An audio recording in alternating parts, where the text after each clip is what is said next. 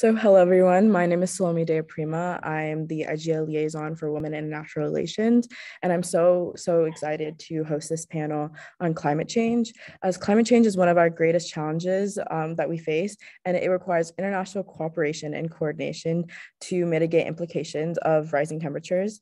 Understanding the causes of climate change, as well as both the gendered and overall impacts to our communities, is imperative.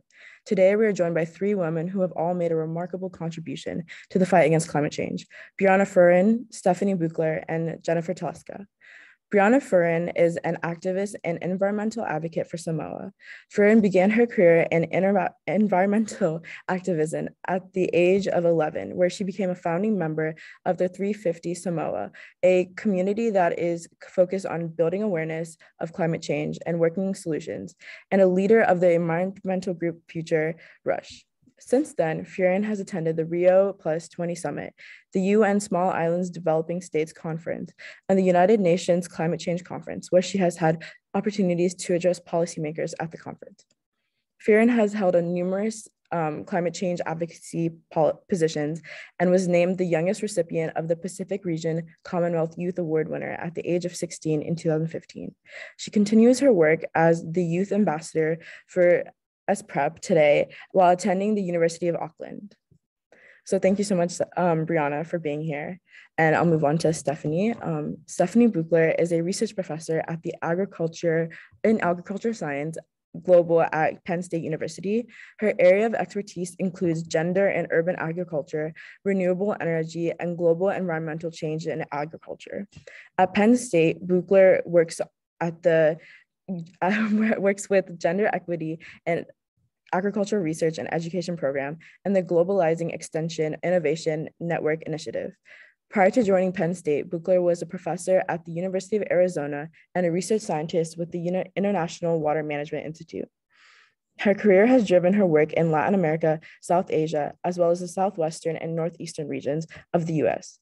Her research focuses on an examination of the adoption of climate change, and she is an expert on gender and climate change specifically. And then finally, Jennifer Teleska is an associate professor of environmental justice in the Department of Social Science and Cultural Studies at Pratt Institute in Brooklyn, New York. Her work takes on a critical approach to ocean studies and spans the interests of political ecology and the human-animal relationship, politics of extinction, science, technology and policymaking, environmental diplomacy, and ethnographies of international law and society. She conducts fieldwork at the United Nations and in treaty bodies, diplomatic missions, and other sites scaled supranationally. Currently, Teleska is visiting researcher at the University of Bergen in Norway. There she contributes to a team to execute a large-scale cross-disciplinary project, Island Lives, Ocean Seas, Sea Level Rise, and the Maritime Sovereignties in the Pacific. So that was so lengthy, but thank you guys for being here. And I guess not even first question, but if there's anything you'd like to add to those bios, like please feel free to unmute.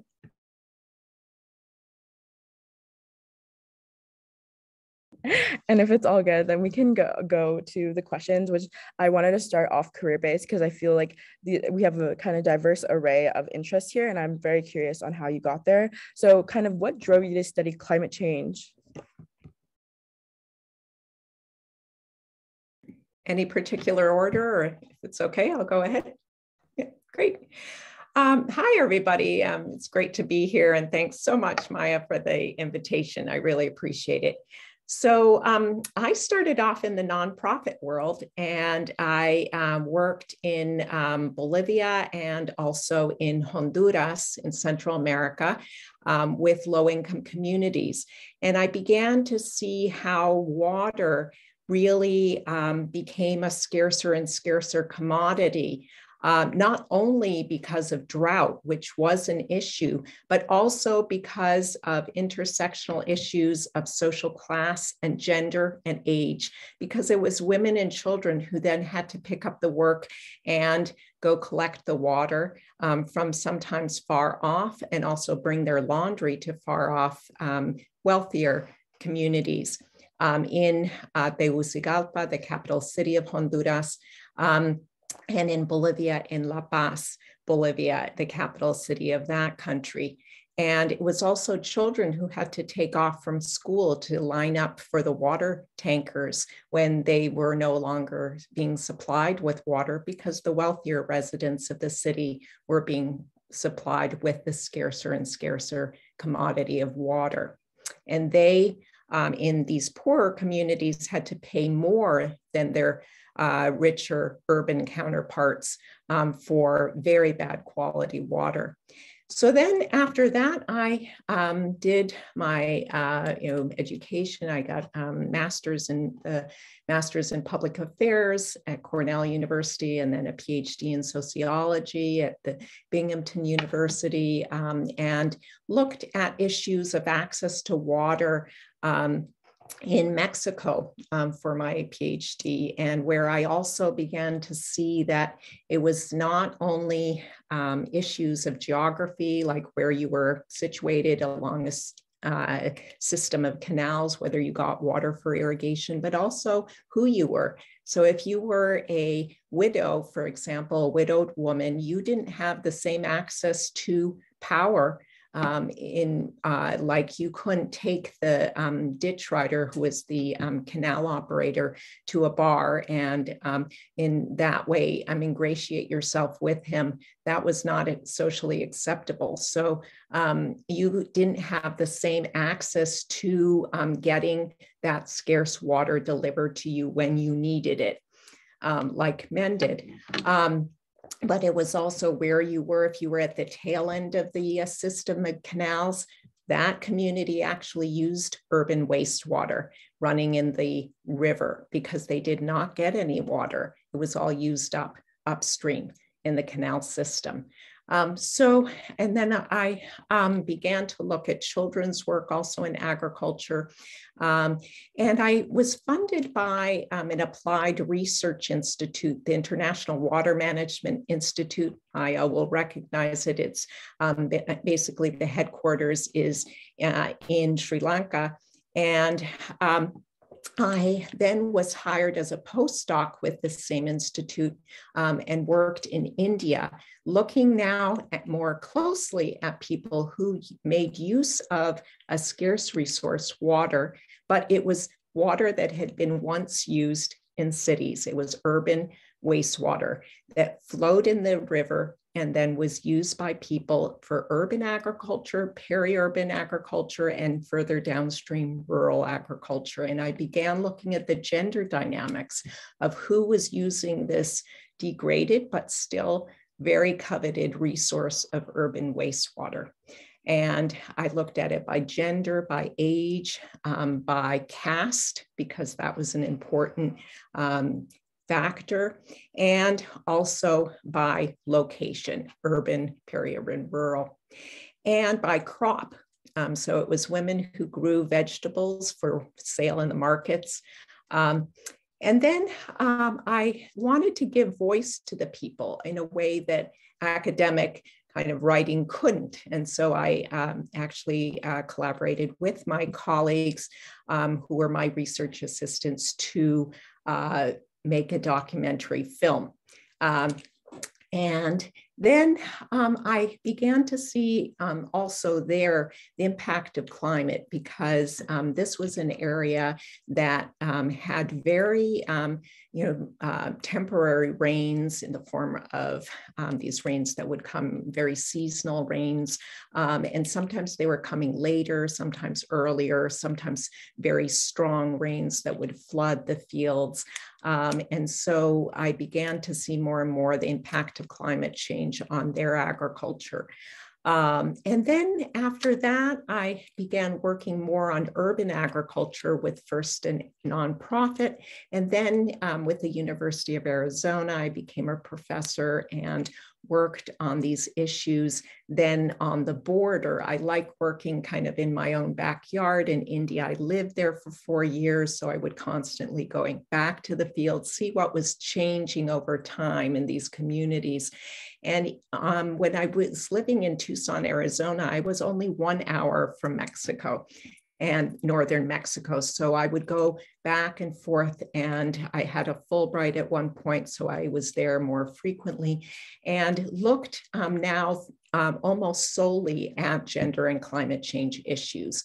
There, I looked at fruit production as well as livestock, and especially dairy production, and saw how people were changing over time what they were growing, how they were growing it, what water they were using. They were using, even for kitchen gardens, water from their washing machines, for example.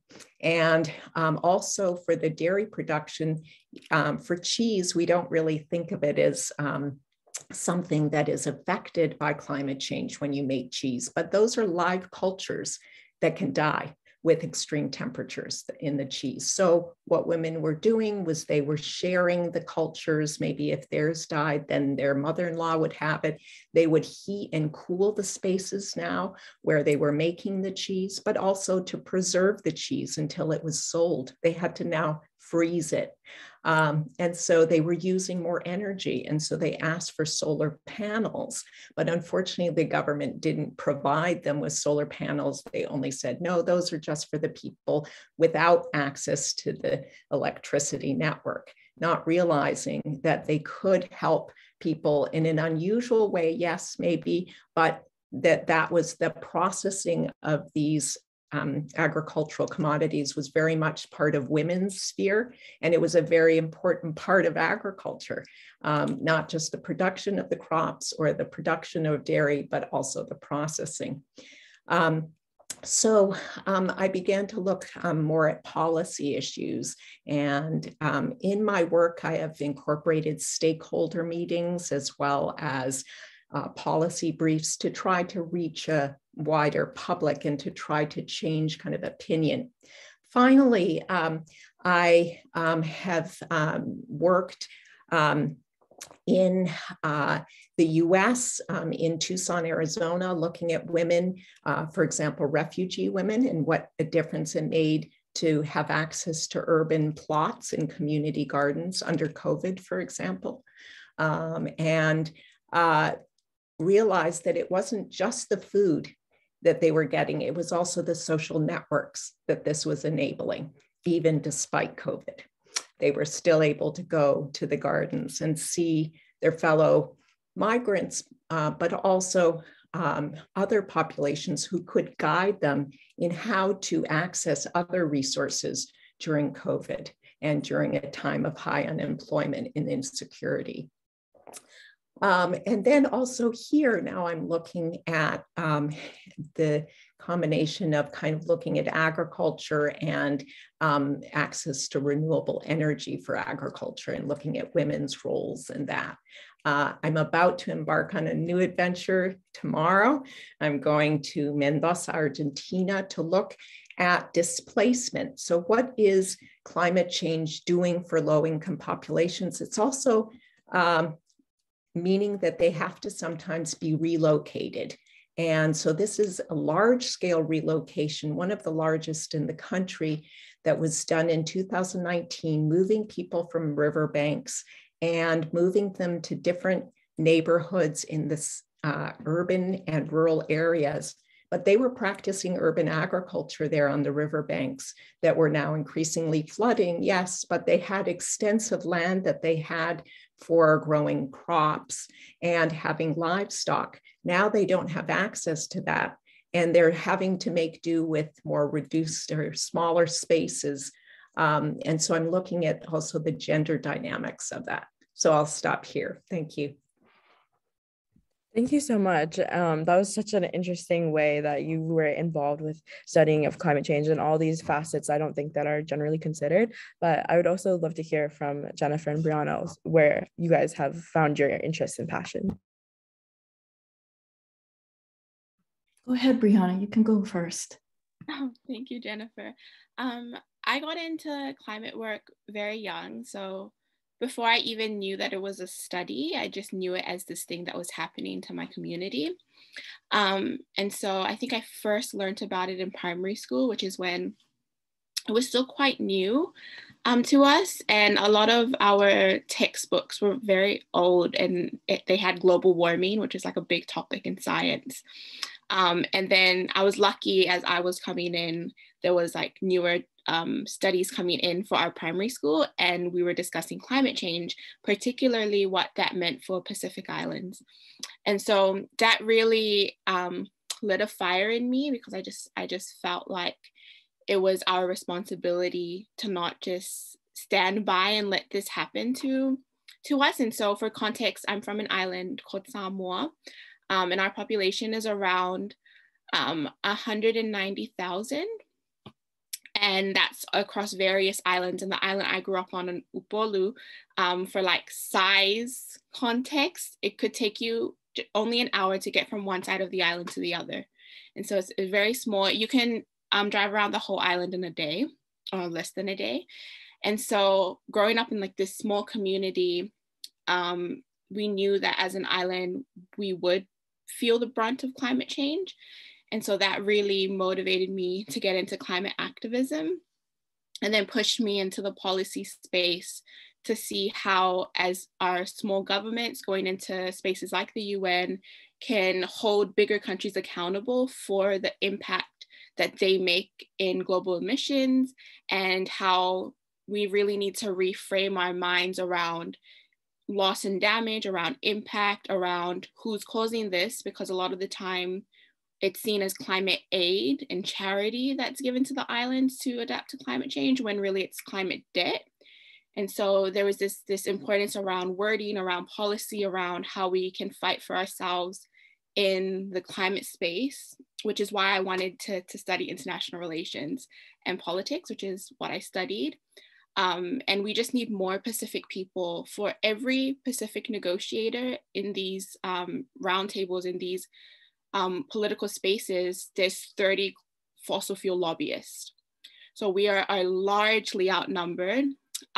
We have so many negotiators who run between negotiation rooms, who are trying to cover all the fields, but it's very hard. And so that's why I wanted to get into this space, because more people are needed here.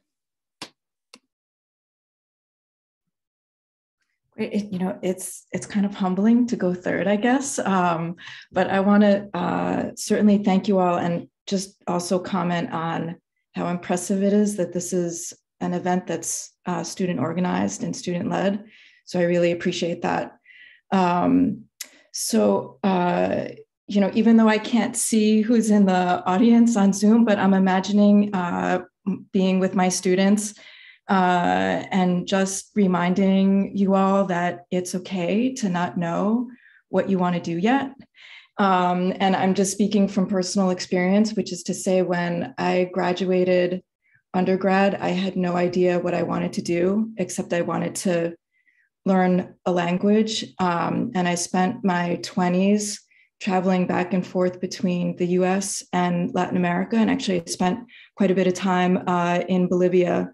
And I was working with a self-managed women's collective at the time, figuring out how they might be able to use some of their artisan crafts and just bringing them to the States, and kind of figuring out how to open up markets for them. And that led me to a graduate degree in anthropology. And when I was, so I have a master's in anthropology, and then I switched programs to study law and society. So I have a master's in law and society, and now a PhD in media culture and communications. So, and I should say too, that when it was time for me to figure out the dissertation topic, it was at the time of the Copenhagen climate change talks. And I remember literally sitting horizontal on my bed for about 3 weeks, staring at the ceiling, because I felt pressure to decide a dissertation topic. Otherwise, I was going to run out of funding. And I remember thinking, there's a preoccupation here, at least in Copenhagen. It's changed over the last decade or so, of a preoccupation with land. And very little at the time was focused on the ocean. And so that led me into a project. So I published a book in 2020 about what it means for an institution formerly part of the UN system managing sea creatures on the high seas, including most famously Atlantic bluefin tuna, which is the most expensive fish money can buy. And then that project actually has brought me now into my current one. And this is, so there's interest. So it's great to have, Stephanie has some background in Bolivia as well, but also Brianna, I'm so delighted to meet you because I'm here in Norway working with a group of anthropologists, climate scientists. I actually just had dinner last night with a climate scientist from Fiji. And the whole project is trying to understand how to manage sovereignty in light of rising seas. And this really brings me to my next project, which will be looking at deep sea mining and bioprospecting in the deep sea. And I'm focusing on hydrothermal vents, which are considered the birthplace of life on Earth. And yet these are sites that are the object of tremendous amount of extraction, or at least interest in it. And the kicker here really is that industry is using this, or at least the rhetoric is that mining in the deep sea is necessary to transition to renewable energy. And yet this is coming at the cost of compromising the health of the ocean. And I'll just say briefly, because I know you have many other questions to get to, that the way I see gender playing out often, repeatedly in my research is at the interface. So especially in UN spaces about the climate crisis or about the ocean, science is fundamental in order to get that work done. And this is a very male-dominated space, not only by the people who populate the space, but also the very logic of it. And the other thing that I also see quite frequently, and this is one of the things that I'm actually working on developing a paper about this, which is, does diplomacy have a gender? And one of the things that I've been thinking about is that it's not just about counting the number of women in the room, but it's also about understanding what are the solutions that are on offer, that are themselves kind of, have this legacy of the imperial, colonial, masculinist kind of logics. And I'm very interested in unpacking and exposing so as to neutralize those power structures. Well, thank you so much. I find it so inspiring, especially, as a university student. And I briefly mentioned before how I'm from North Carolina, and an issue that I face locally is how DuPont leaked Gen X into our waters for several years. And I just remember being so enraged that this just happened and there hasn't been really follow up on it and everything like that. And how do you even, a singular person or someone who's made to feel small, go against these larger institutions? And for you guys, it seems like the UN and other corporations kind of is that other that you have to face, in trying to get these types of issues solved. And so that goes on to my next frame of question are what are some difficulties you've faced as women in these the field of environmental studies, and do you think it has become more inclusive?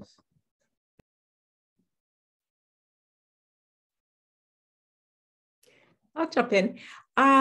So I was asked to actually present on this recently at a conference in Mendoza organized by the irrigation department. And it was an international conference on water. And I was asked to reflect on my 3 decades of scholarship on water.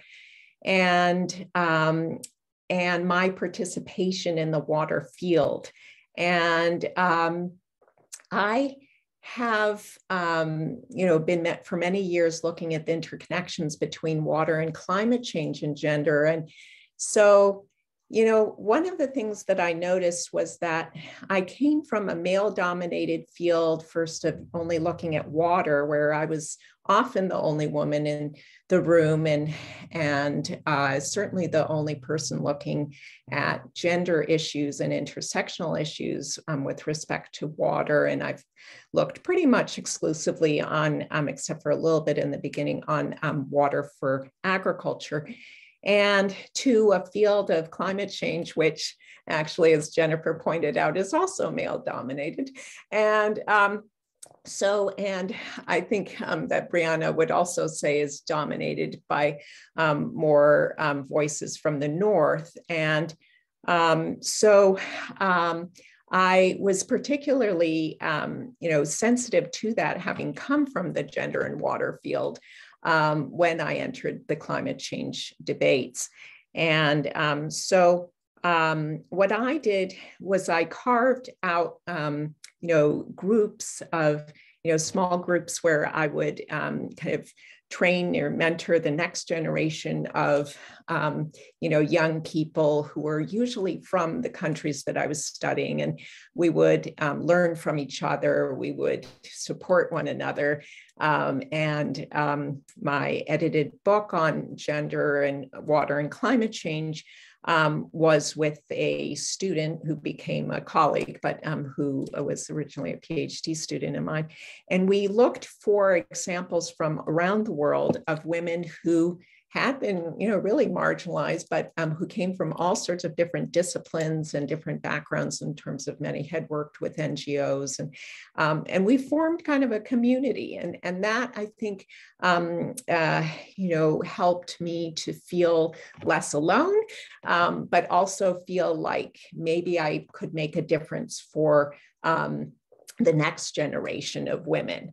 And I did the same thing in Mexico with a Mexican woman who came from a community not far from the communities that I was studying. And then I began collaborating with her in the field. And now I'm, so proud of her because she's continuing to look at gender issues and climate change, and now also in urban centers as well. So, I think that all of us need kind of to feel like we have a community. And if your institutions are not really providing you with that community, in fact, they're doing quite the reverse of not really valuing it, then you need to create one. And it's a little bit harder then, because you don't have that ready-made community. You can't take anything for granted.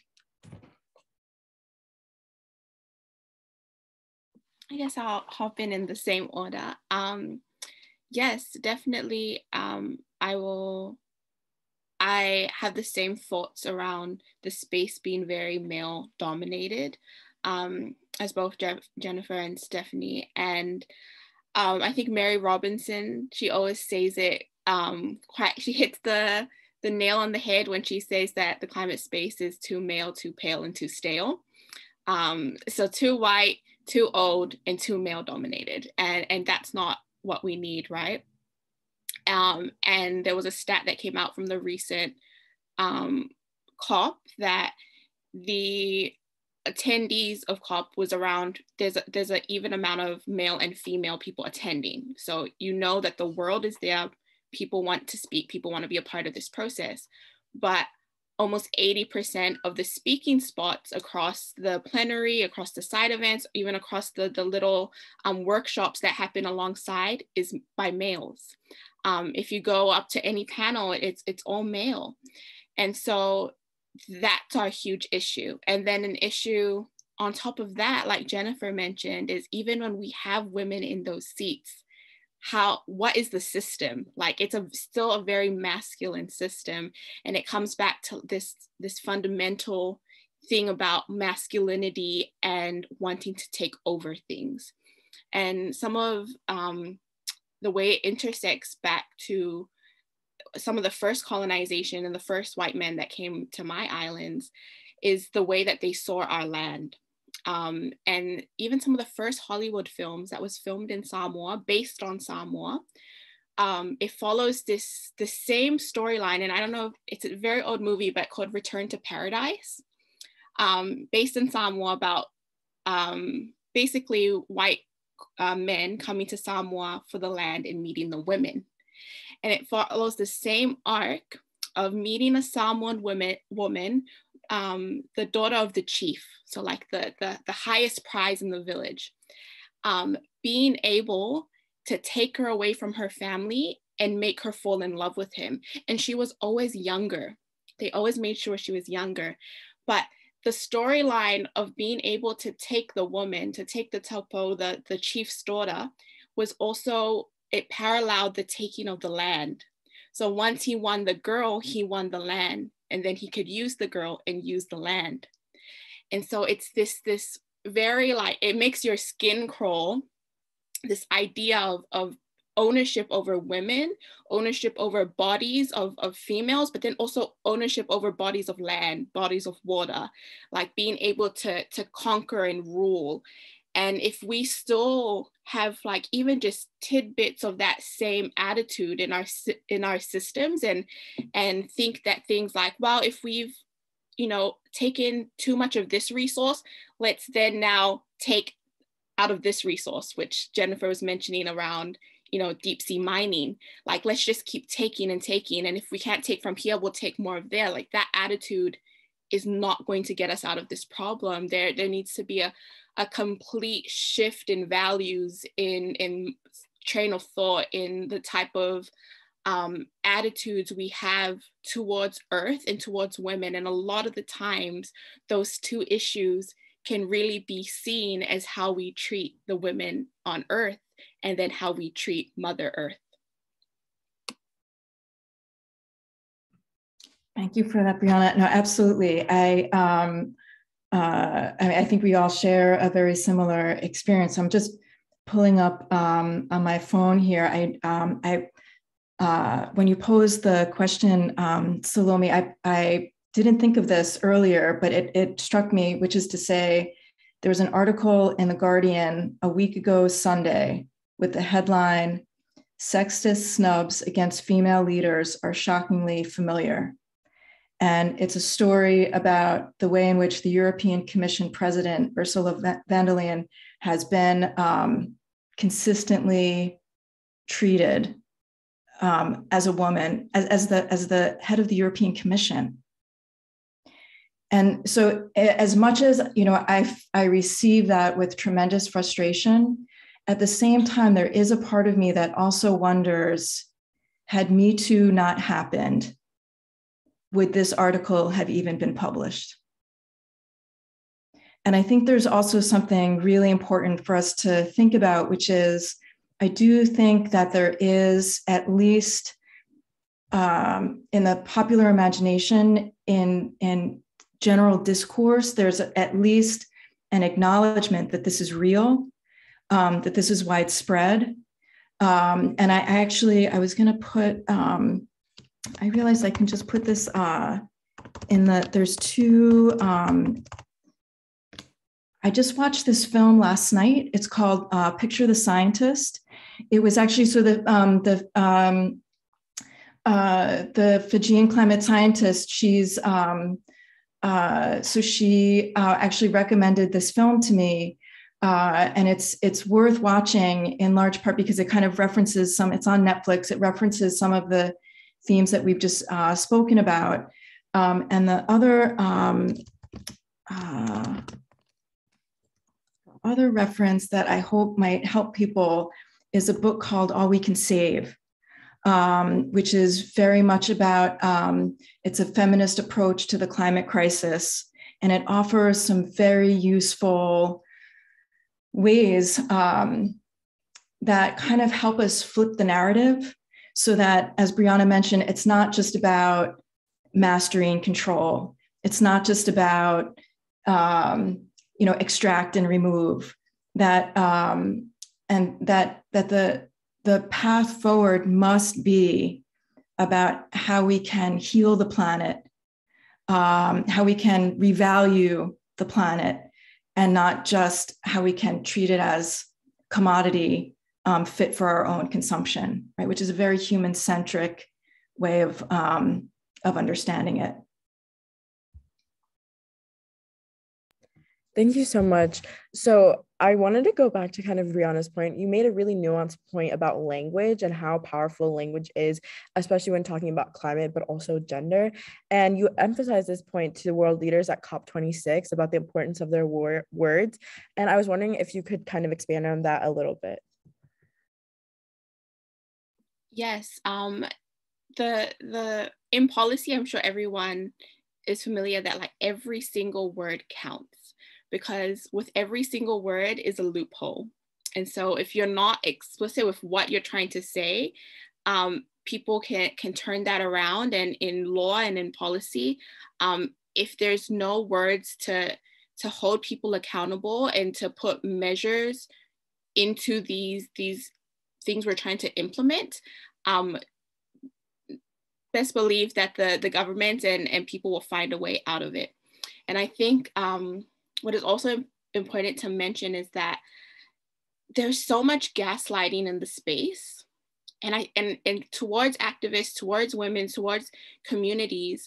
But every time people who are trying to save our planet say things, a lot of the times these systems and these industries say, oh, that's crazy. Like, no, that's impossible. That could never happen. And it happened with the push for 1.5 in the document. For a long time, Pacific Islands were saying that if our temperatures rise beyond 1.5, we are going to drown. Our islands aren't going to exist. So please, we need to be putting this language. And it's just 3 characters in the document, 1, a point, and 5, but so important. It's literally the survival of islands like mine. And a lot of the time, big governments, especially from the global north and industries and lobbyists, were saying that's impossible, and saying that you guys are crazy to even think that that's going to be in the document. Years later, so that happened in Paris in COP21. Years later, I was at COP last year, and there were all these pins and these signs that said 1.5. So obviously it was possible, but they try and make you think that, oh, you asking for too much, that's crazy. And I think, for a long time, we thought that the world couldn't stop. And then COVID happened and the world stopped.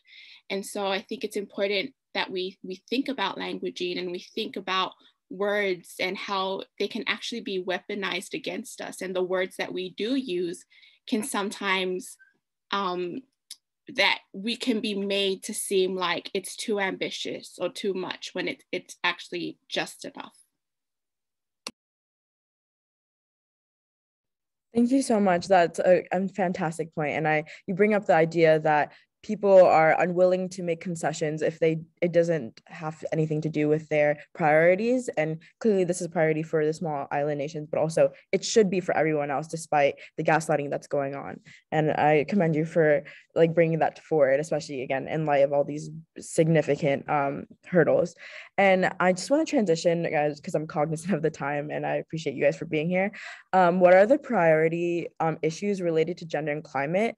And I have some listed are land and resource accessibility, food security and sustainable agriculture, access to energy, water policies, and kind of what are the intersectionality between gender and these issues that you guys have seen in your work?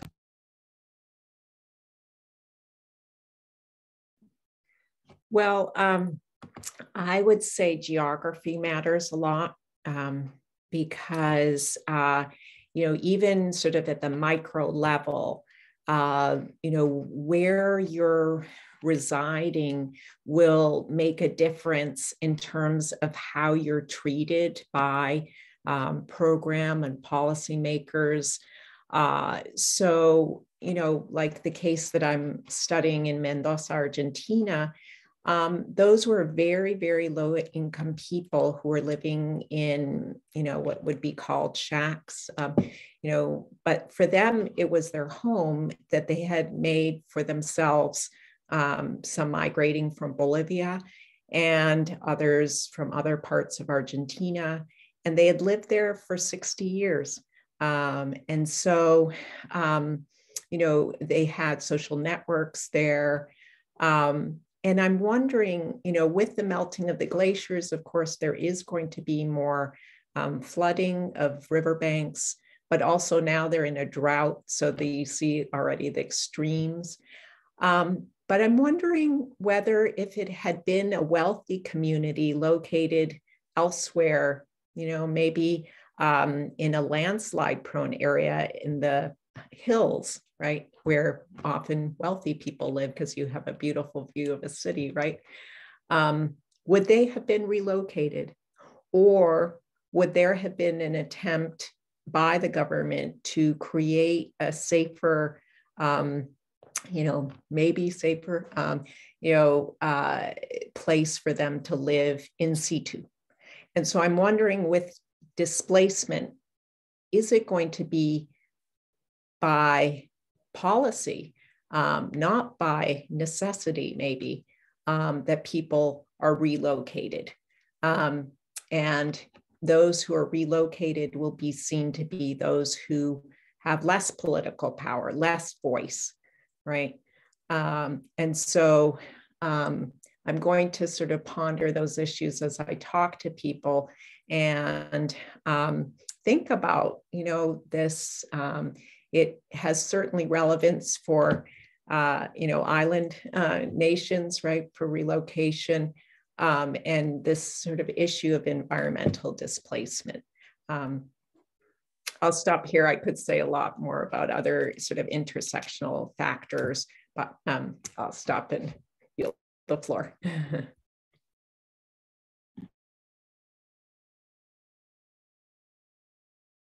Maybe I'll let you go, Jennifer, because I was just sharing not long before Stephanie.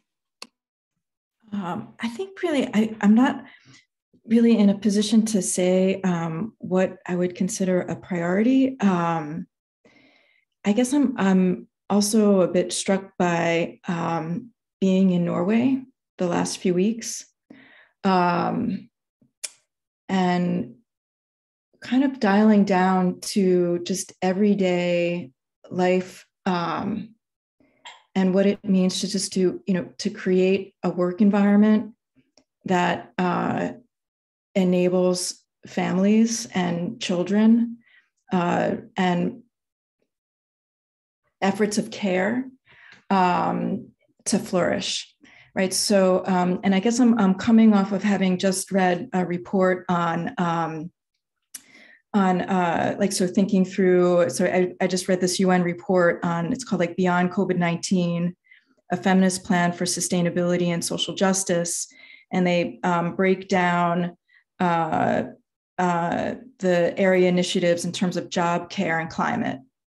And the care issue is very powerful to me in the sense of not just childcare, but also elder care, and how that more often than not becomes the burden of women in ways that inhibit our participation in actually creating the spaces and the future that we're talking about here, and creating the spaces in the future that we want. And so I guess, you know, and also just thinking of what it means to have, you know, to have a domestic worker have paid sick leave, right? So that, you know, just kind of, you know, that we can think about that climate crises actually just raise often everyday issues of just basic equity and justice, down to something like, how am I going to care for my parents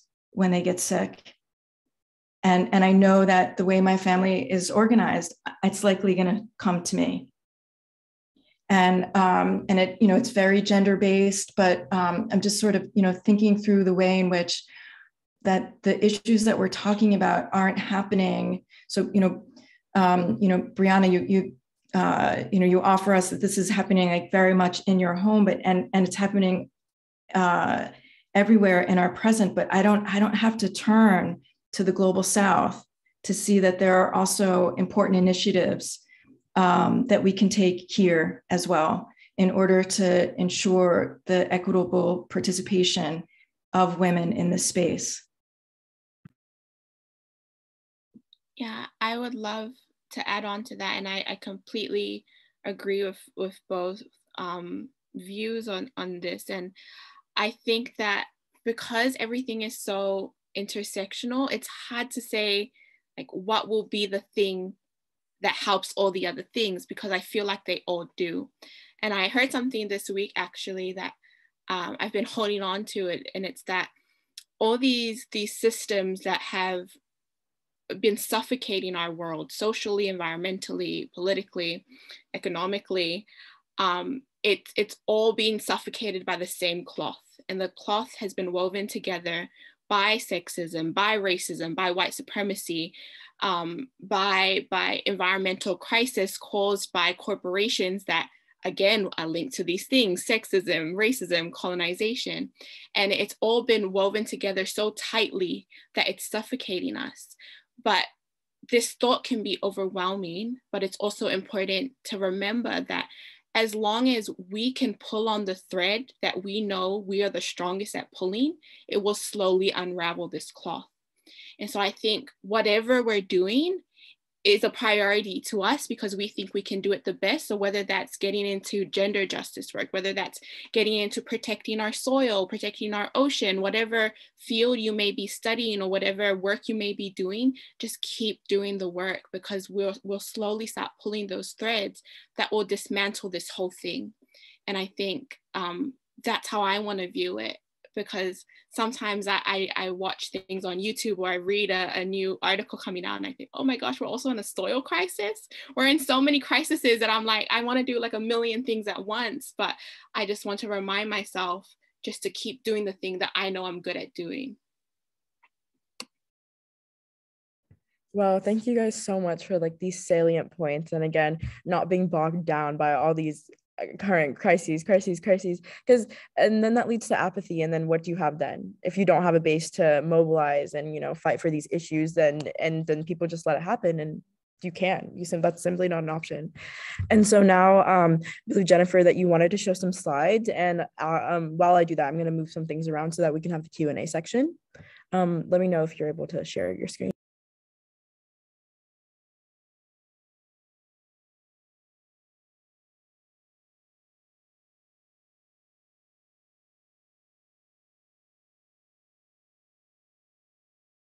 I believe you're muted currently. There we go.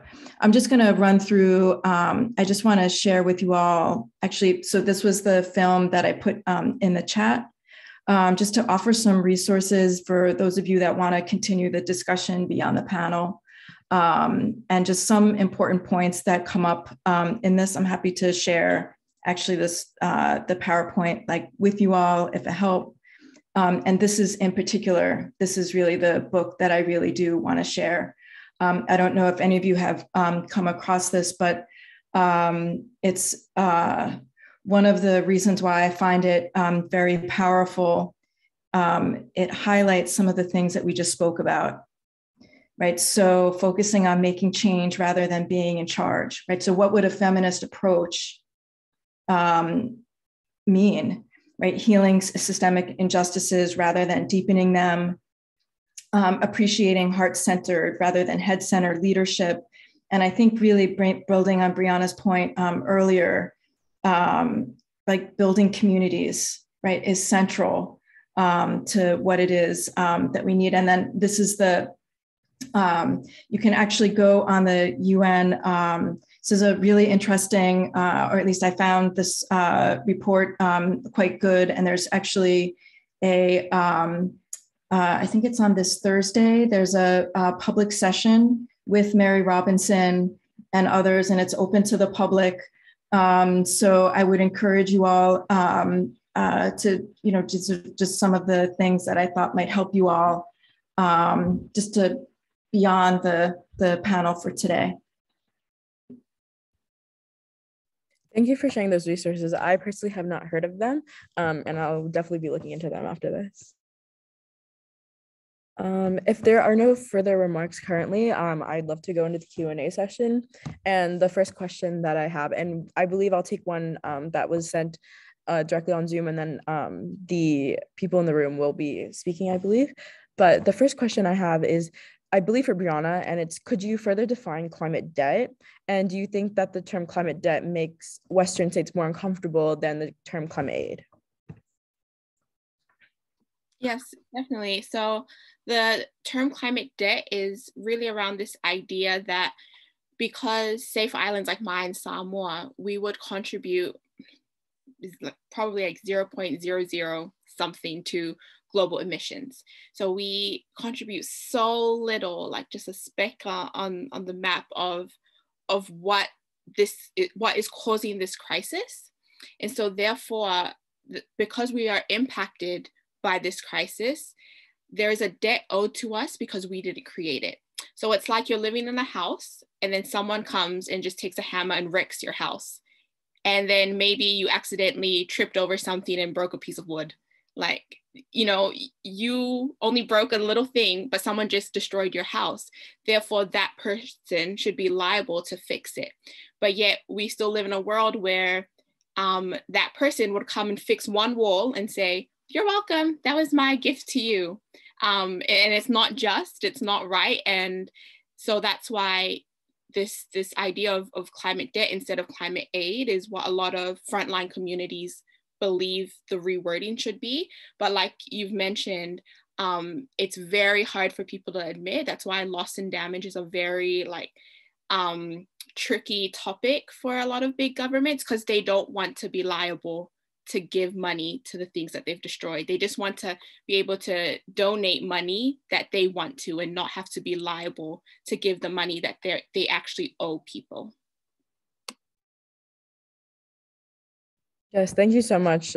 Again, while I don't feel like those words are, to me, common sense, I believe it scares a lot of people, and for reasons that you elucidated. And I believe now I'll turn to the room if they would like to unmute and ask any questions in the audience. Yeah, hi, this is Sejal, the other co-president. We do have a couple of questions from the audience. The first one that we have is, how have young women specifically been impacted by climate change?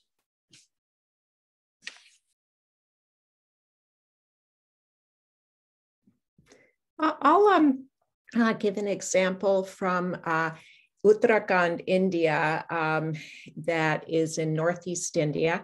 And that is where young women are among those who are in the communities, because the men, including their husbands who, these young women are married quite young, and their husbands are already migrants in cities.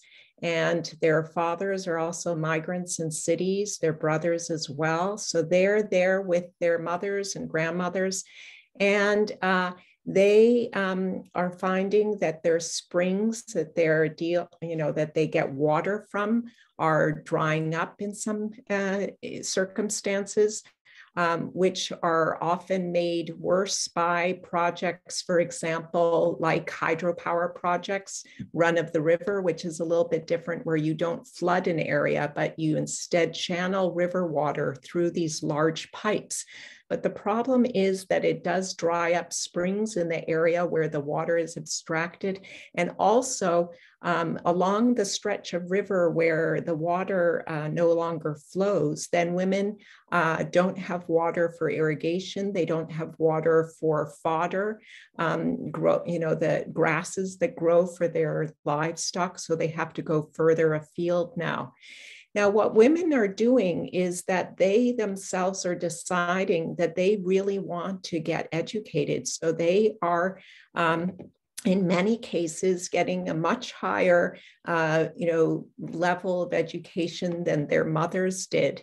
And so this is opening up some spaces for them. And so I see a lot of hope among the young women. And in some cases, they're just saying no to their in-laws who they're living with, because it is a case where they go to live with their in-laws in those communities of their husbands. But they're saying, no, we don't want to only be in these communities. We want to go and live, in some cases, even in areas where there are universities, where there are high schools. And so I see that the young women are, their horizons are broadening.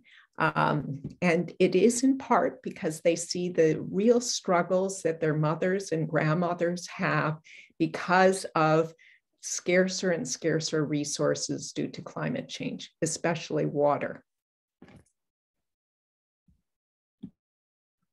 I think actually, if I might jump in and also just acknowledge that I think young women, like young men, like all young people, are also experiencing, finally acknowledged last week in the IPCC report, about the tremendous anxiety that the climate crisis presents to us. And I think, and just the way in which the future feels tremendously precarious, even aside from what's going on politically, economically in the world around us.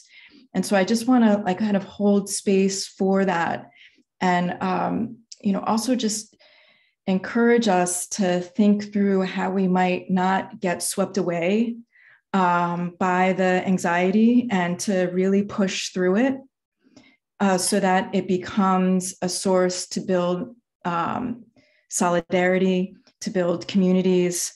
Because I think really this is the challenge, the real challenge that we're all facing, and that so that we can reach across and no matter, and that we have to acknowledge our identities, but at the same time push through them so that we can build communities of solidarity. I think really that's what I see amongst the students that I'm working with. It's the increase in anxiety. And that I hope can be overcome. Yes, thank you so much. I completely agree with this idea of anxiety and what Code Red for Humanity really means, and how we should take that, but transform it into something that yields results, if we have time for one more question, if that's okay. And I'm checking in with the in-person room to see if there's one there. If not, there's one in the Q&A.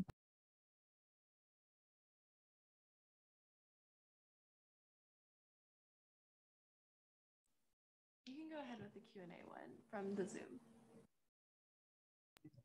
Perfect. So our final question is, how has COVID-19 shaped the ongoing and new forms of climate change action?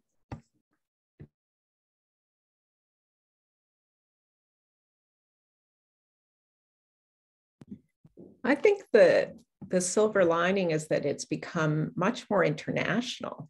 I think as the shared experience of COVID has brought the world in some ways together because of this shared lived experience, then I think that people are seeing the possibilities for acting together around climate change. And so I do find that there is some hope in that. And I think that people are, reaching out, because also COVID has been a time of isolation. And so people are trying to connect in whatever way they can. And so I think that this could mean that there would be, greater sort of global connections around that. The only thing is that some people's voices will be heard that way, and we can never forget that others will not be heard that way because of a lack of access to cell phones or the internet and computers. So we have to try to, try to sort of right that by increasing access, of course, to these, but also to make sure now with things opening up that we try to get those voices back into the room.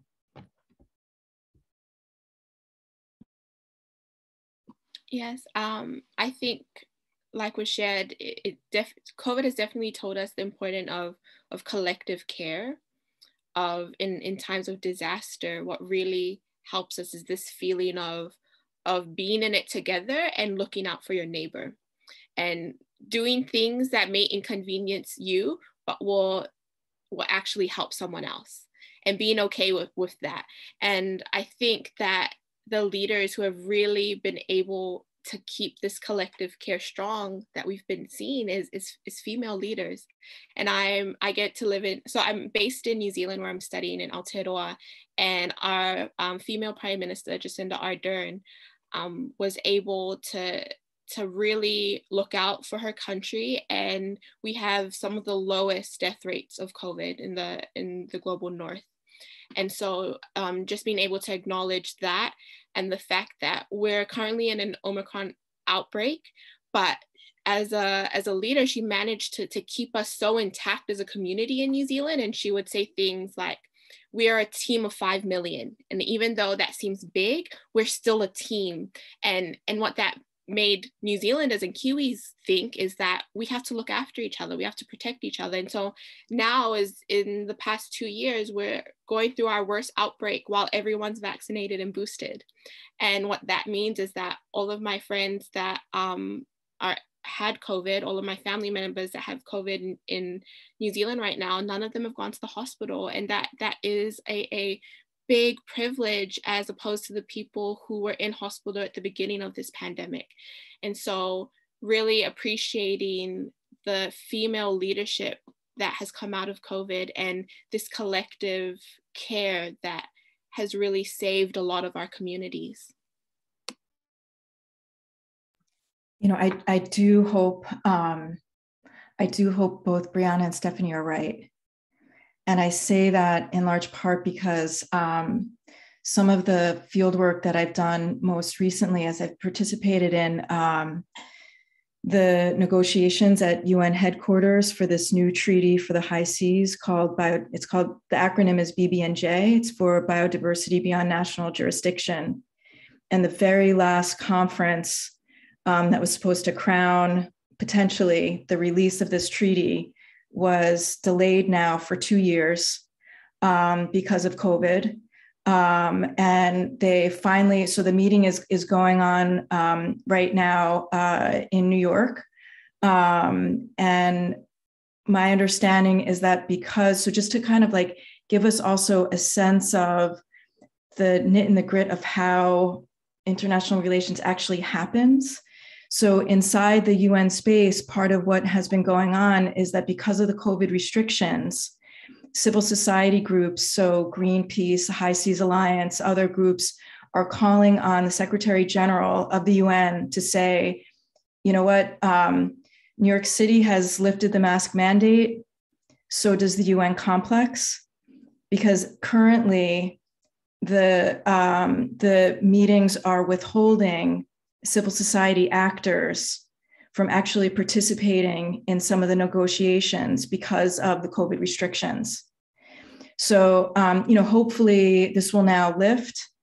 But there is some lament that COVID delayed the release of and the potential agreement for this new treaty for the high seas. So I'm hoping at least within the year 2022, we might finally have that treaty in hand. Yes, thank you so much for highlighting the complexities of all like the actions that we face. Is it one step forward, 2 steps back, but thinking of it more as like the overall progress towards something. And I really appreciate that, like what you guys have highlighted. So I believe that's the end of our time. Unless there's any final remarks, I just want to thank you actually from the bottom of my heart, because this has been such an enlightening panel, because I think at times climate change has been used just like as an overarching topic, and like climate change is a big issue, let's just talk about it. But I've found very salient points from this panel that I think I'll bring back with me to my studies and just general interest. And I just want to thank you guys so much for being here. So if there's any other topics you guys want to discuss or anything, I believe that's it. Thanks a lot for organizing us. I really appreciate it, bringing us together. Yes, definitely. Thank you for having us. And also just on what Jennifer shared earlier about climate anxiety, I just wanted to share with everyone that these topics can be like very heavy, and you could also walk away from this feeling like there's so much to do, or that you haven't been doing enough. But I hope that that you're kind to yourself and forgive yourself for what you didn't know before this. Because now you know now, and just be kind and feeling like you are a part of something bigger, and you're supported and you have community out there. Yeah, and that this space is the making of a community. That's exactly the point, right? And so that's really why, as I said earlier, like it's so encouraging to see that this is student-led. So that's super important to emphasize. You know, I'm an ambassador for Sisters on the Planet and Oxfam America initiative. And the way I think about my involvement in that is not just the bigger events that I'm part of for that, but the daily practices that I have. So I take care to dry most of my clothes just by hanging them up. And the reason for me to do that is because I think about my other sisters on the planet, and I want to have a livable future for them today and into the future. I also have a daughter who's actually also now looking at negative climate emissions. And so she's, you know, carrying on that work. And so I think what one can do is to think like, what can I do in my personal life and what can I do in my professional life to be a really good sister on the planet? And to be a good citizen too, right? To actively participate in the political process, to create the policies that we hope can also scale the change that we need. Yes, thank you guys so much for being here. And I hope you guys have either a good night or a good day, wherever you are. But yes, thank you so much. Goodbye.